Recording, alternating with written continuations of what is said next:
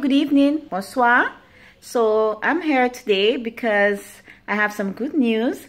Last night I studied until the wee hours of the morning. As you guys already know, I was studying my French because of this big exam I had today, my last exam with Stratford Career Institute in Canada. So I was nervous, but guess what? I passed with 91%. Yes, c'est parfait.